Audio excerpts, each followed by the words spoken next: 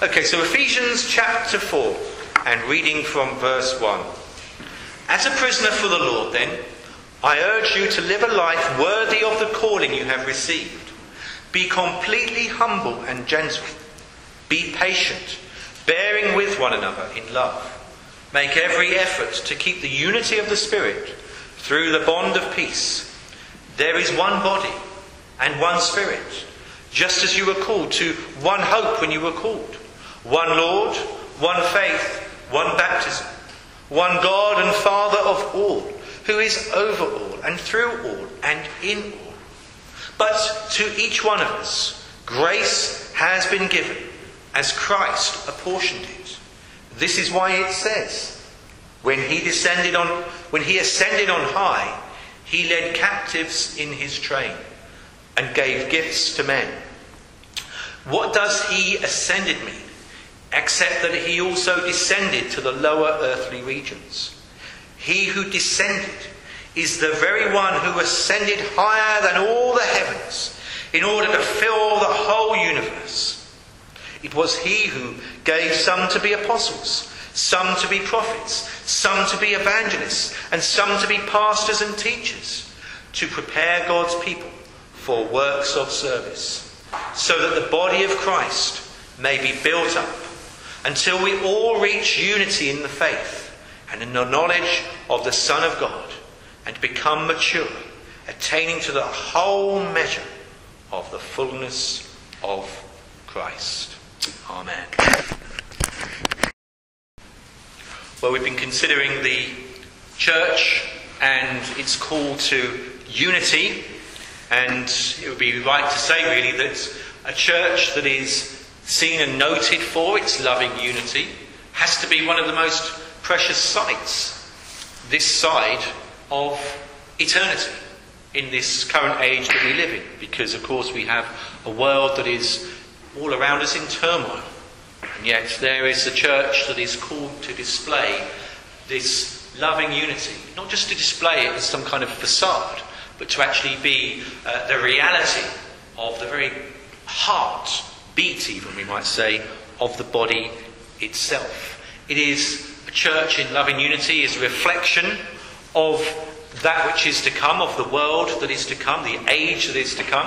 And therefore, for this world now, when the world looks and sees a church displaying that love and that unity, that is a great testimony to this world that cannot hold on to such unity for very long because of the darkness of sin and iniquity. The church displaying loving unity is a visible image, a bit like Ezekiel when he was at the Kibar River and he saw incredible things, and he saw the angelic host, as it were, and he saw things that really it's hard for him to describe, and it's harder still for us to understand. But then at the very end of chapter 1 of Ezekiel, he describes this majestic being and the splendour that he sees, and we're told that this was an appearance of the likeness of the glory of God. It wasn't actually the glory of God itself that Ezekiel was seeing, it was the likeness of the glory of God. And we might even go further and say it wasn't even God, it was the glory of God, as it were. A bit like you see the sun. You don't see the sun necessarily. You're looking down and you see the effects of the sun. You see the splendour of the sun. And so it is with the church. When the church displays love and unity, it reflects, ultimately, the unity within the Godhead itself. And those are some of the things that we've been considering as we've been looking at the first few verses in this particular chapter. And this morning I wanted to introduce, although as I said before, it may be that for a few weeks we might leave it there and then come back to it later, but we'll see. But this morning I wanted to introduce verses 11 to 13. So let's just read it again. It was he, talking of Christ, the ascended Christ, it was he who gave some to be apostles, some to be prophets, some to be evangelists, some to be pastors and teachers, to prepare God's people for works of service, so that the body of Christ may be built up until we all reach unity in the faith and in the knowledge of the Son of God, and become mature, attaining to the whole measure of the fullness of Christ. Now, when it comes to the individual Christian, and the individual Christian, therefore, who has been saved by the Lord Jesus Christ through his death, we can say that that love that God the Father has for us, and the fact that we are precious to him, so precious that he sent his Son to die for us, that in God's sight each individual Christian is equal in terms of the preciousness of that person to God himself. 2 Peter chapter 1 and the very first verse. Let me read it to you as it is literally. You can read it in the NIV. It's not too different, but listen to how it reads in the literal translation. Peter is writing, and he's writing to those equally precious with us, having obtained faith in the righteousness of our God and Saviour, Jesus Christ. To those equally precious with us. Now, if you and I were looking at these things, naturally we would say, well, Peter, of course, and Paul as well, they were, well, all people are equal, but some are more equal than others, and Paul and Peter were more equal. Paul and Peter surely were more precious. And John must be even more precious because he's the one who seemed to be so near and dear to Christ when he walked the earth. And so we might naturally think that some are more precious to God than others. But we're not. All are equal. All of us are precious in God's sight. Yet when we look at the family of God, we see, and I've already mentioned 3 names, Paul, Peter and John. We see that some are raised higher than others when it comes to position and when it comes to office in the church. Some are raised higher than others. And this is not down to the individual. I'm going to make myself a so-and-so. I'm going to become a this in the church. It's not down to the individual. This is all of Christ. And we've seen that in looking at the verses previously. And looking at verse 7, each of us, grace has been given as Christ apportioned it. It's Christ who does these things. And now in verse 11, it was he, Christ, who gave some to be apostles, and etc. It's all of Christ. And that's enough to halt. And it's enough to give us material to deal with one side of pride and one side of jealousy. Oh, look at me. I'm at the front. That deals with that, doesn't it? It deals with that. Because if you are at the front, you're only at the front, if you want to call it the front, you're only at the front because Christ has put you there. And if all you're displaying is pride in that, the one who put you there can remove you just as easily. In fact, probably even easier. It's quicker to be removed, isn't it? It's quicker to fall than to rise up, as it were. And the person who is jealous of one who's been raised up in the church has no reason to be, has no ground to be, because it's Christ who says. It's not down to the individual. It is Christ. But then, of course, the other side of that is that, well, why not me then? Why not me? Why haven't I been called to such a position? Or the flip side of that is, I must be special in Christ's eyes because he's called me to this particular position. Well, these worldly traits, they're not the mark of a Christian, are they? Yet, it doesn't mean that you can't be a Christian if you struggle with pride and with jealousy. But you must struggle with it. You mustn't let it get a foothold. You must seek to deal with it. Those former things, because these are the traits of the world, those former traits, they're to be left at the door, aren't they? A bit like someone who's got muddy boots and they come to the house and the doors are opened and there's white carpets there. You take your boots off and you leave them outside. And that is what we're to do with such things as pride and as jealousy. But of course, people like the spectacular. Most people would rather be a firework than a sparkler. Because a firework is seen by all, and it draws all the oohs, ahs. Whereas a sparkler just gives pleasure to one individual, and is only seen by those immediately around them.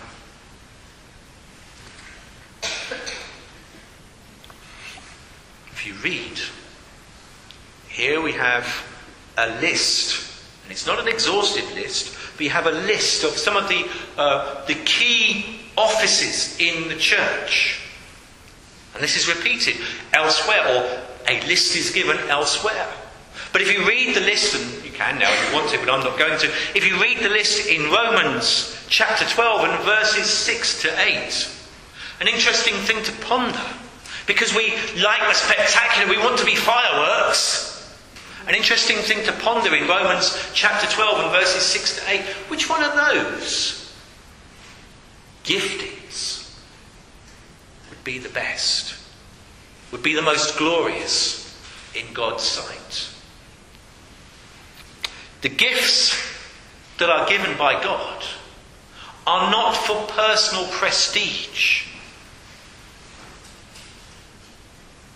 1 Corinthians chapter 12 and verses 4 to 11 has a great list of gifts that are given by the Holy Spirit to individual believers. But these gifts given to the individual believers are not for their personal prestige. Look at me. They're not for their personal prestige. They are given for the individual to minister to the whole, to minister to the body.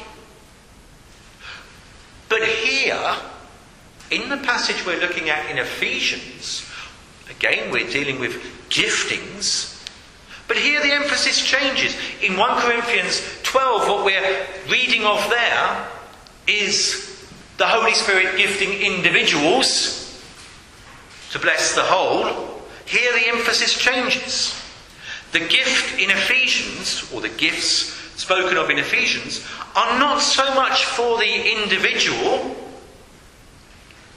i.e. given to the individual, but they're given to the church. Here, remarkably, the gifts spoken of are persons.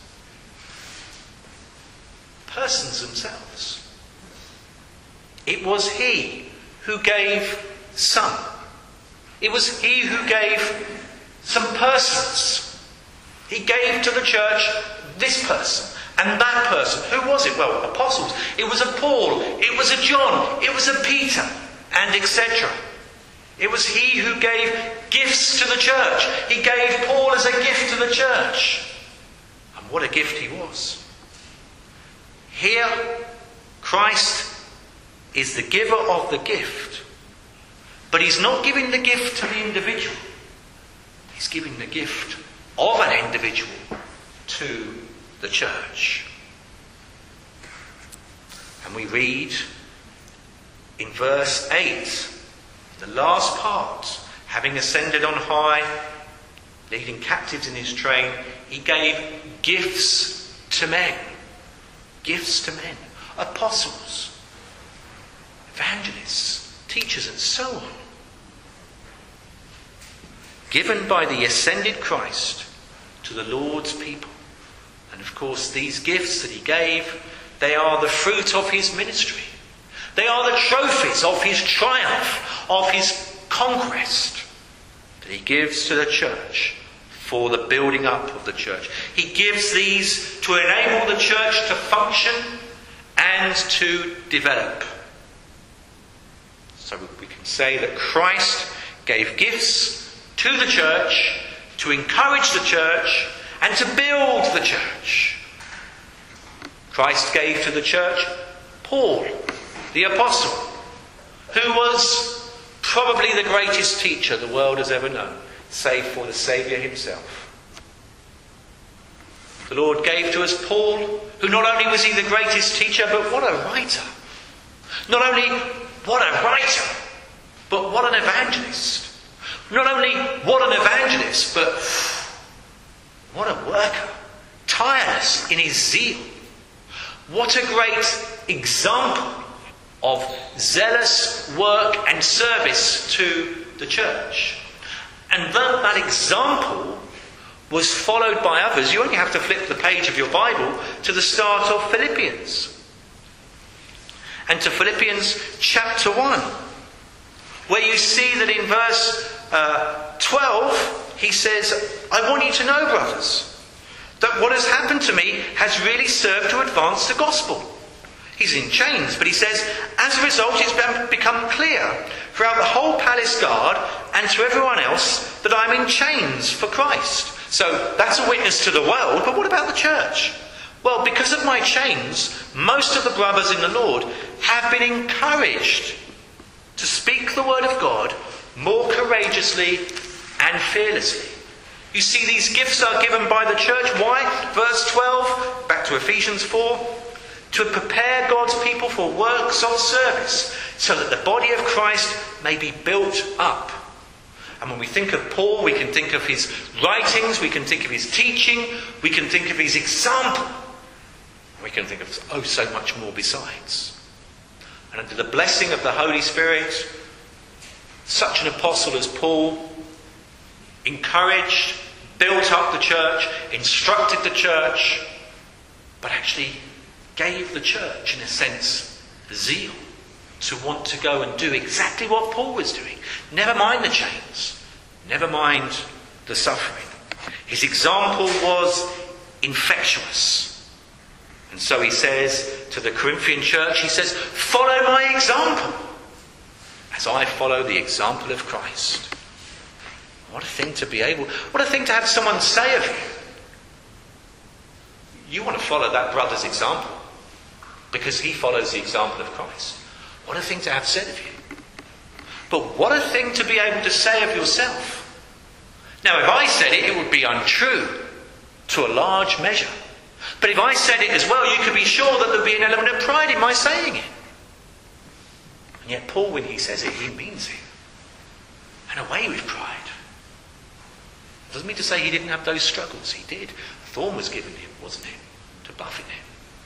Because of the incredible encounters he was having, the incredible experiences he was having, and so on.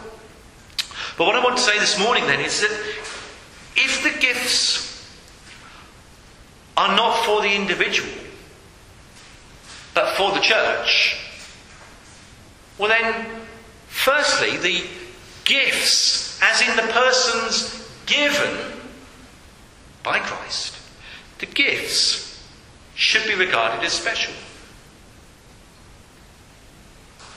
If the gifts are not for the individual, but for the church, then we need to encourage one another.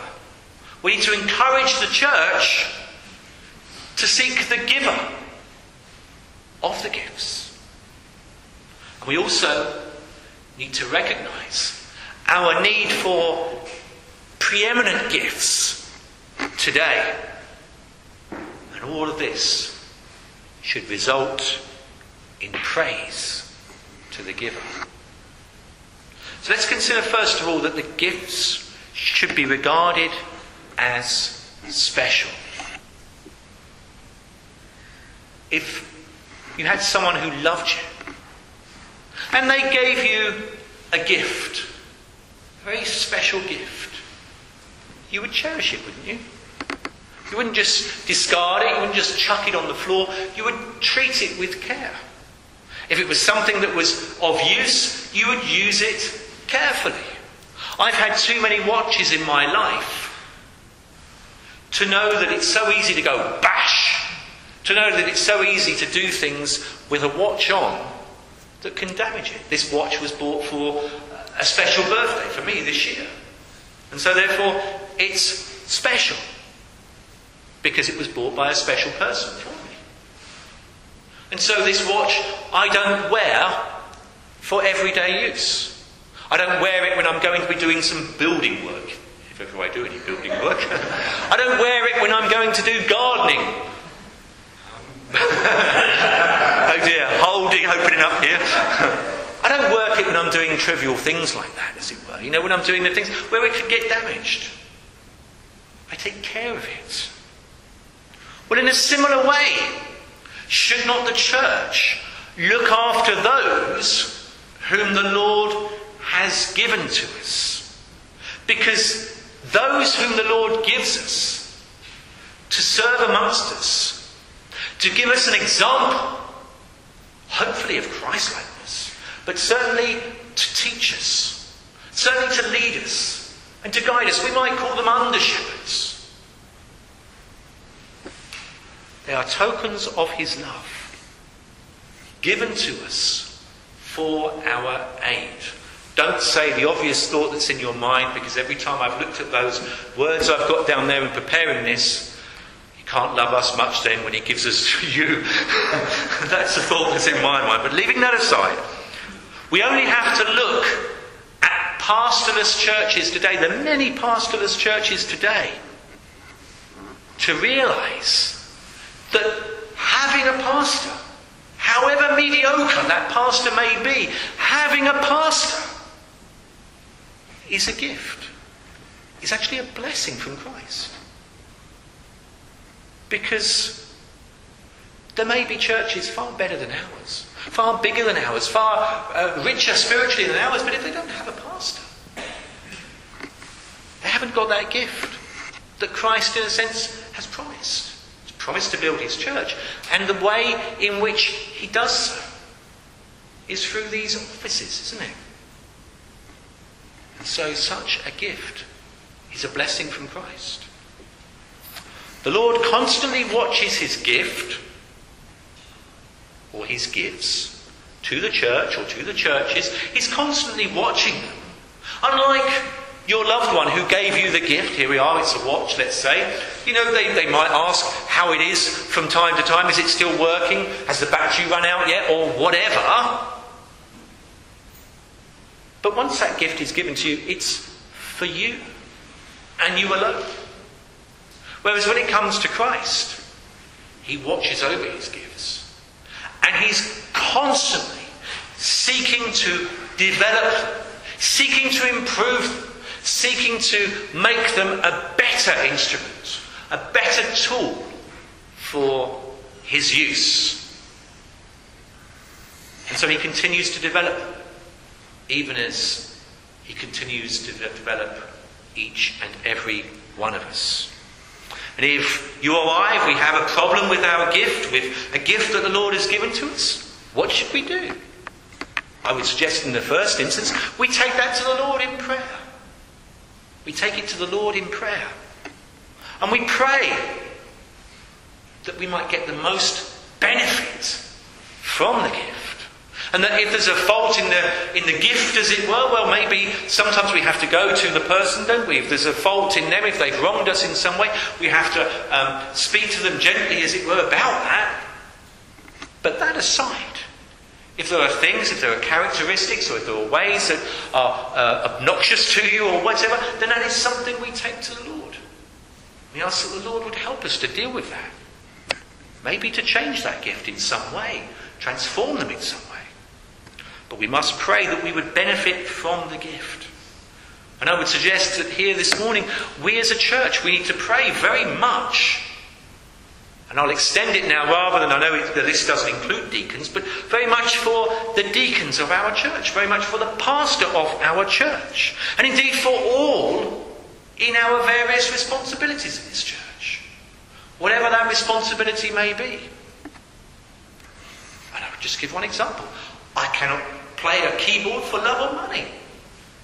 The fact that Granary can, week after week, just receive hymn numbers there and start to play them, and then you can put your hand up. And, it's a gift, isn't it? Which is a gift to the church in doing that. And I know this isn't directly, as I say, talking about that kind of thing, but we can extend it to that. Praise God. Praise Christ for all his gifts to this church. And pray for all of us in various responsibilities that we all be strengthened, that we're better able to serve, so that the body of Christ may be built up. Then we consider the gifts are not for the individual, they're for the church. We want to consider that we need to encourage ourselves. We need to challenge ourselves to seek the giver. I would encourage you this morning to seek the giver of the gifts, to seek Christ. And here I'm not talking about seeking in terms of your general walk with him, that's another side. But in terms of that Christ would endow our church with greater gifts, with more gifts. That the gifts or gift that he's given to us would be greatly improved to the betterment of the church as a whole. But you see, one of the big problems today is that many churches, not just in our land, but in many lands, but I'm thinking of our land, one of the big problems today is that the churches often are too much like the world. Now that we can look at, and that's a big subject, and you can look at it in all sorts of different ways. But here I'm thinking about the calling to ministry, or the role of a pastor. In many churches, it is considered a job. A job. Just like our brother will get up Wednesday morning? Tuesday, sorry to remind you of it, but he will get up early Tuesday morning. You'll get up early tomorrow morning, no doubt. And, off to work. You have your job. And sometimes we talk of that in terms of a calling. But when it comes to the pastor, the role of a pastor, it's not a job in the ordinary sense. And yet many churches will consider it in that way. They need a pastor. They're looking for a pastor, so they seek the pastor like an employer would seek a worker to do a certain job. And I noticed in a reputable Christian newspaper only this month that there is a certain church and they are advertising for a pastor, and what they are asking for is, all these different qualities they're looking for and etc., but they're saying you will have a 3-year contract which is renewable, depending. A 3-year contract. That to me smacks of the way the world goes about things. Where in that 3-year contract is trust. What happened to trust? What happened to there's the man whom the Lord has called. There's the man whom the Lord has said he is to be the one. And to trust in the Lord and to seek the Lord in this and to prayerfully appoint that man. Where is the welding together to the body? Where's the welding to the body? Where's the man giving himself fully to... Could you give yourself fully to a church where you knew you'd got 3 years? 3 years to get results. And what are results? Do you know, in those 3 years, I've grown so incredibly as a Christian. The ministry of our minister has been so fantastic. Praise God for that. But why aren't we renewing his contract? Well, we're not renewing his contract because although you feel you've grown spiritually, there's too many empty spaces. We haven't had the numbers coming in we thought we would get.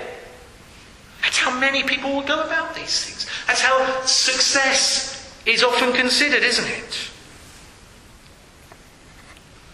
The person coming and giving himself fully to the body, fully to the church. Maybe he's been within the church. Maybe he's been raised in the church. Well, if he's been raised in the church, in a sense it's easier because he's already part and parcel of the church. But if he's been called in outside, you're a bit strange, you're a bit unfamiliar.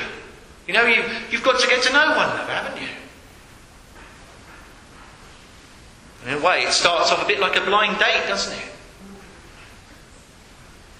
But what happens is, the man must give himself completely to the church. And the church must give itself completely to the man. That's how it should be. Instead, the man has signed his 3-year contract because he's on a ladder. It's a career move. And what he's hoping is that that big church in the city, that they might see what he's been up to, that he might get called there, so that when the 3 years are up, just like the striker for the big football team, he can wave goodbye and he can go to his bigger calling. That's how some people, and I would suggest it's driven that way by this kind of mentality of seeking a pastor as an employer would a worker. So many pastors would look at it in that way as a career move. And yet there's a man, and as an example, and I can't remember now where I read this, so I can't give you the accurate reference, but I think it might have been William Grimshaw. But I'm not entirely sure. But there was a man, and he was called of God into the ministry. And there he was, pastoring the church. And he was there for many years. And the Lord blessed that church. And yes, there were more people coming in. But he blessed the church spiritually as well, so that those who were in were being built up. So that this verse was actually happening there, that the body of Christ was built up. They were reaching a unity in the faith. And then he had a call to a big city church, to London. And prayerfully, and taking much time over it, and much heart-wrenching, he accepted. And it came to the last Sunday morning, where he was to say goodbye to his flock. And this was somewhere up north, and if it was Grimshaw, obviously it was Yorkshire. I don't now think it was Grimshaw. I think it was someone else. But anyway, by the by, the last morning, he was to preach and he was to say his farewell. And he broke down. And he wept so much. And they wept with him. He was so moved. They were so moved that he could not bring himself to leave them. You see, the two had become one. It was like a marriage. He was welded to them. And though he'd been called in from outside, and whether he thought this is where I'll die or not, I don't know. But he could not leave. And so it was decided. He wouldn't go. And he stayed with the church. He stayed with the church. Now that doesn't mean to say that to go is wrong. There are times when the Lord calls. Well, I say there are times. If the Lord calls you, you go, don't you? And sometimes that can be heart-wrenching. When I left Grace School, the Christian school, as a teacher, it was heart-wrenching. I tried to tell them, we had the kind of big send-off and all the parents were there and everything, and I wasn't worried about that. It was the children I was going to miss. And I turned to the children, I ignored all the parents, I turned to the children and I started telling them about a story of Goodbye Mr. Chips. And I couldn't finish it because I broke down and I had to leave. It was so heart-wrenching. So heart-wrenching.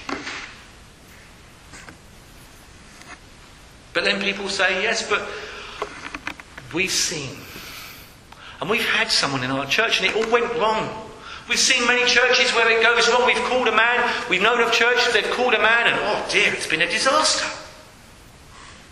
We don't want to make ourselves vulnerable again. We've been hurt before. We don't think it's right to face or to put people through that kind of trial. There will be a bad testimony as well. So it's not a bad idea to give someone a 6-month trial or just to get them to sign a 1-year contract or a 3-year contract. And then if things work out, then yeah, we can give them a contract for life. Jesus, he went on a mountainside to pray. And he spent the night praying to God. When morning came, he called his disciples to him and chose 12 of them, whom he designated apostles. It doesn't go on to say he got them to sign a 6-month contract. It does not say that. Paul and Barnabas appointed elders in each church, and with prayer and with fasting they committed them to the Lord, in whom they had put their trust. There was no contract, no sign here.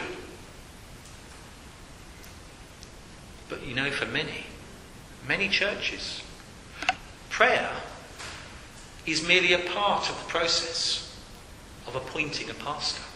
It's something that you do because it's the right thing to do. So, you know, maybe there's an elder there and they're saying, look, come on, we need to pray more and pray for a pastor and so on. So yes, that's part of the process. But for Christ, it was key.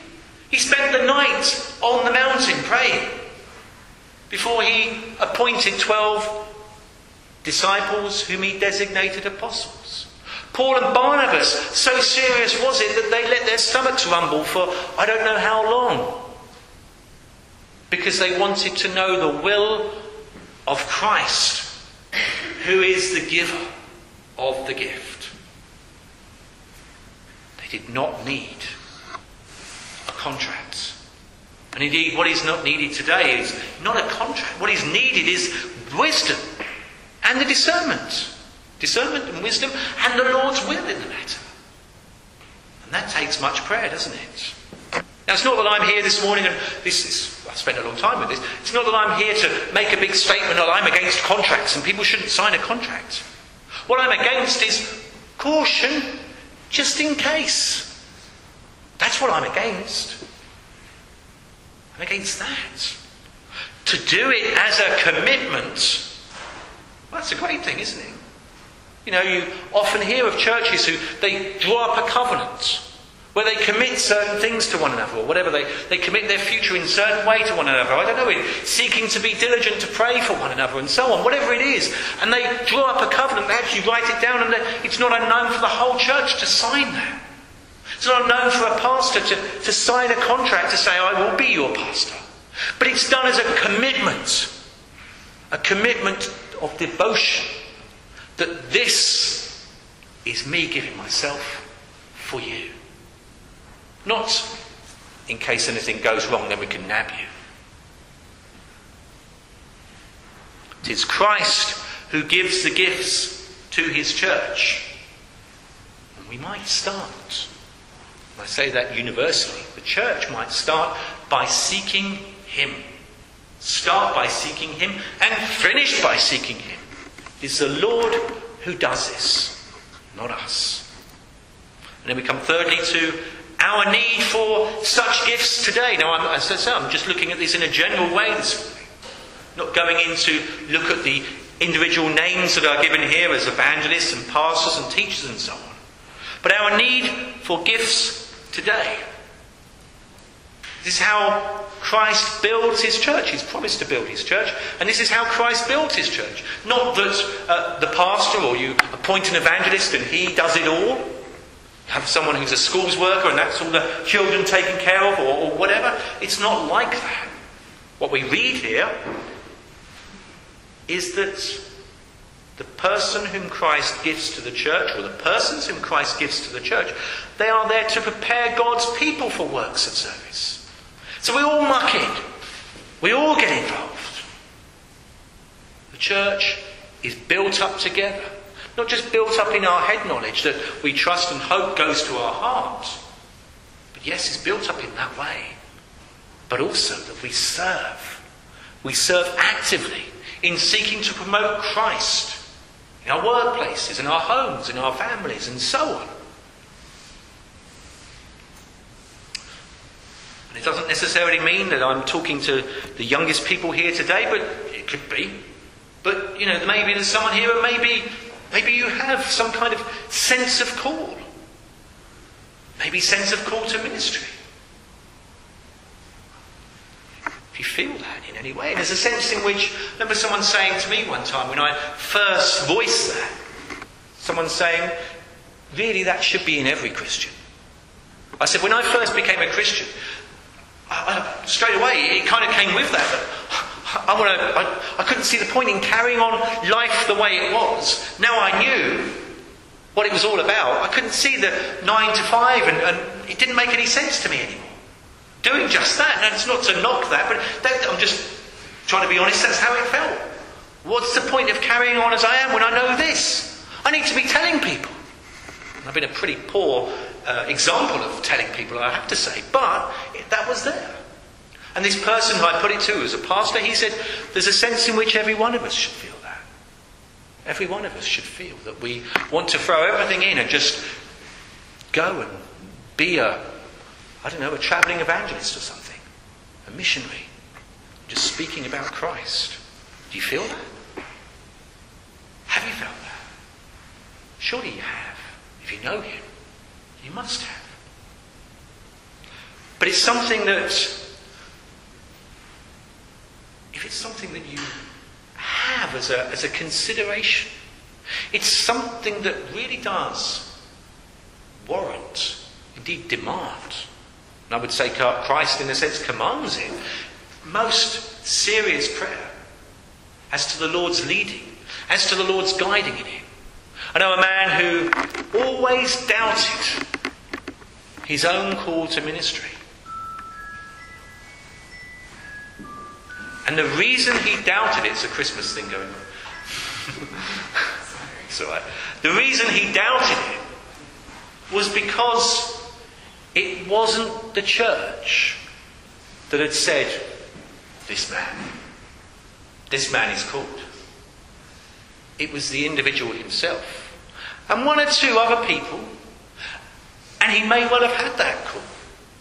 But because it hadn't been gone about in what I would say would be the most appropriate way, and there are other reasons for that as well, it led to this, that there he was in ministry, and doubting most days whether he was really called to it. Yeah, he was a fantastic preacher, but he doubted most days he was called to it. Why? Well, because he didn't have the backing of a church to have said, brother, go and preach. We're sending you out with prayer and fasting, as Paul and Barnabas did. We're sending you out. He went of his own volition, and under the advice of one or two others. And so it was easy for the devil to come and say, you, particularly after he preached well, nah, you're not called. You're not called. It's something we should never go into anything lightly, should we? We should never take a job lightly. We should never move house lightly. We should never do anything like that in a light way. Everything should be bathed in prayer. But how much more so when we come to a calling to ministry, a calling which has been described by someone who was a very preeminent surgeon as the highest calling. The highest calling. It demands the highest prayer, doesn't it? Then, of course, for the person who is called, what a daunting thought. For that minister, I'm a gift of Christ to a church. You know, it's one that in a sense should leave you speechless, one that should leave you scratching your head, exasperated, but one as well because we consider that those who are in that position, much more is demanding of them. It should fill you with terror. And there are times when it does. For me, more often than not, it fills me with, just makes me want to scratch my head and think, why me? Why me? And I don't say that in any flippant way, and I'm not saying that to get humour from you or anything. I mean it. I can't... Martin Lloyd-Jones said he wouldn't cross over the road to hear himself preach. But if he wouldn't cross over the road to hear himself preach, if I'm being honest, what can I say? And yet you're sitting here today.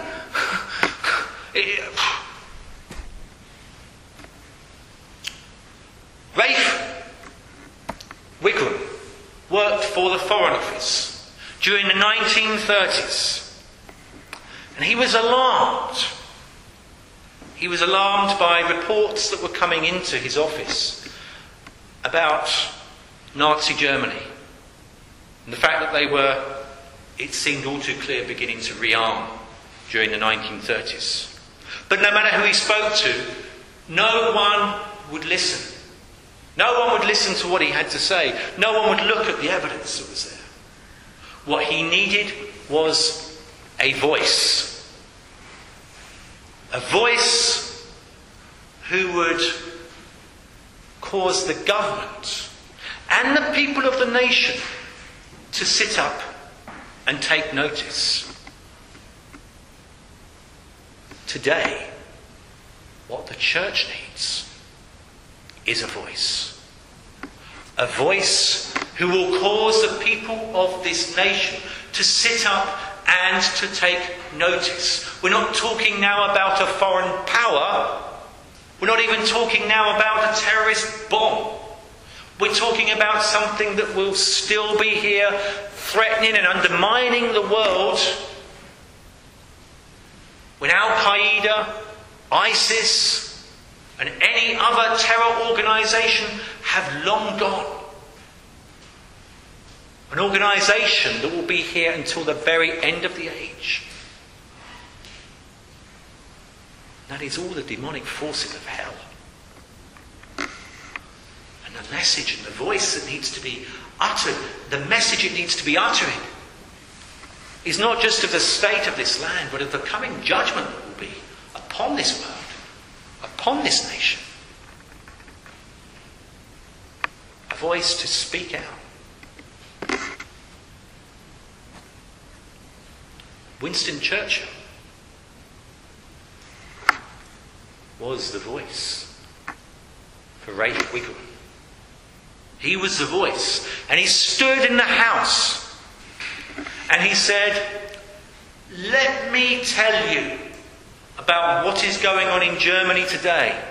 And a heckler, as they like to heckle, don't they, in the Houses of Parliament, a heckler shouted out, "Sit down, Winston, we've heard it all before." What they'd heard before was Winston merely voicing his concerns. But now what he had in his hands, at his disposal, were the facts. Because Rafe Wiggum had supplied them to him. And so he was able to say, "This you won't have heard before. I can assure you of that."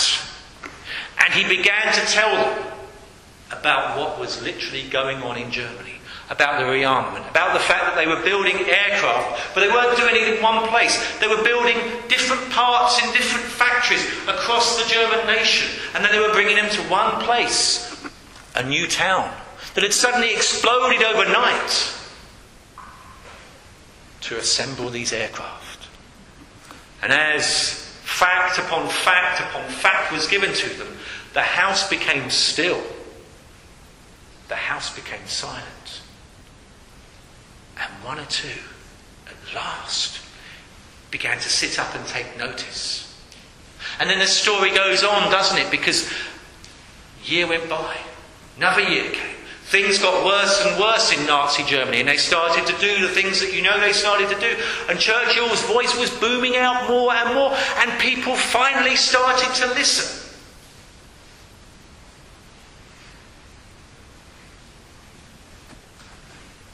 And the whole nation was awakened from their slumber. Many people today speak in our churches. And it's very easy to speak and say about the terrible things in the nation and so on. Many people do that in our churches. And many people perhaps do it outside the churches. Many people probably try to tell the nation, as it were. But no one will listen. What do we need? What we need is a voice. But not just an ordinary voice, because here's an ordinary voice. What we need is an exceptional gift from Christ to the church of our land. I was going to say what we need is a Luther. But I don't think we need a Luther. Because a Luther was sent to reform the church. And yes, there's always things wrong with the church. And yes, the church needs a kind of reformation. But in the days that Luther was raised up, the church held sway over the people. And everyone was following its dictates. Today we have many churches that have the truth. What we don't have is a voice of power to proclaim that truth. And with the power of another person who can make that voice echo and echo and echo in the heart of the hearer. The kind of voice we need is none other than a George Whitefield. That's the kind of person we need. Or if you've never heard of George Whitefield, I would say we need an Apostle Paul in his evangelistic zeal. That's what we need. And the power that we need, that other person I mentioned, the Holy Spirit. That's what we need today in our nation. An exceptional gift, a Whitefield, to save our nation from the abyss. And that calls for each one of us to be very diligent and very persistent in our prayer. On Thursday evening at our prayer meeting, we briefly considered that prayer, or the persistent widow who went to the judge's house and kept knocking and saying, "Give me justice, give me justice." And he didn't want to do it, but because she kept persisting, it wasn't because he had any fear of God, this unjust judge. It was because of this woman who was driving him wild by coming again and again and again and again and again. And so she got justice. And Jesus goes on to say, you've got a loving Father in heaven. If an unjust judge will give justice, how much more will your Father? How much more not will your Father? I got that right? How much more will your Father? But as we saw, the whole passage is talking about prayer. And here, I would want to urge you to pray. To pray that God would raise up, that Christ would give to his church a voice with great power, a voice wherein the people of this world, whatever they might say about it, whatever they might want to do to that person, that they would have to sit up and take notice because of the anointing of the Holy Spirit upon them. And then fourthly and lastly, the fact that Christ gives gifts to his church should result in much praise from us to the giver. You know, if you look through the hymn book, the thickest section in our hymn book, because they've all got headings, the Holy Scriptures, resurrection, union with Christ and so on, the thickest section in this hymn book is praise to Christ. Praise to Christ. And that's appropriate, isn't it? It should be praise to Christ. And we read in verse 9, what does he ascended mean? Except that he also descended to the lower earthly regions. I mentioned earlier about Advent calendars. When I was a boy, I used to have an Advent calendar each year. And I liked my Advent calendar. And I got excited each day. And more excited each day as I opened the door to see what was inside. I don't think I ever had chocolates in mine. But I'd open the door and I'd get more excited. Why was I getting excited? I was getting excited because Christmas was coming. And presents were going to come my way as a result. And that was all I was interested in. I was only interested in receiving things for myself, for consumption, and for me to play with. Toys and chocolates. That's all I was interested in. And that's all Christmas meant to me. But when we come to this verse, what does he ascended mean? Except that he also descended to the lower earthly region. This brings us to Christmas, doesn't it? This brings us to Christmas time, where we think and we sometimes sing about the squalor. In fact, there's quite a modern carol that says, from the squalor of a borrowed stable. Squalor. We see in that squalor, we see in that stable, if indeed it was a stable, but certainly what the newborn babe Christ was laid in was something that was squalor. Something that was filthy. Because it was a feeding trough for animals. Our dog's bowl is no better. Imagine having a baby and laying it to rest in a dog's bed, or laying it to rest in, you've got a large dog, but laying it to rest in the dog's bowl. You wouldn't dream of such a thing. And that's not to suggest that Mary and Joseph were unkind, but it's all that they had. Thou who was rich, beyond all splendour, all for love's sake. Well, he became this poor. And he became this man, didn't he? And so we see amid the squalor, in that feeding trough, the Son of God. He who made the universe.